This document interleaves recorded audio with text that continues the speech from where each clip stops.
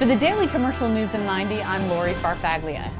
Marlene Strahan, assistant principal at Mount Dora High School, has been named a finalist for the Florida's 2017 Outstanding Assistant Principal of the Year Award. The winner will be announced June 21st.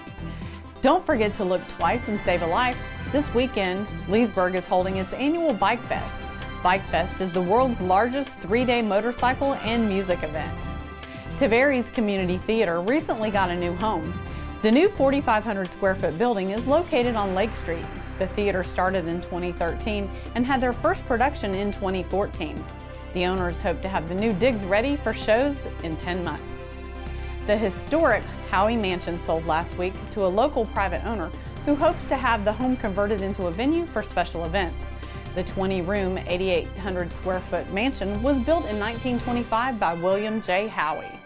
Trout Lake Nature Center in Eustis will host a nature hike as a tribute to veterans this weekend. These events are part of the City of Eustis's Moving Wall Vietnam Veterans Memorial activities. Although the Moving Wall is for Vietnam veterans, the Nature Center will be honoring all veterans. And a quick programming note, for those interested but unable to attend the Lake Sumter State College commencement on Friday, May 5th, you can watch live at 10 a.m. and 2 p.m. right here on LSTV. For more information, visit lakesumtertv.com.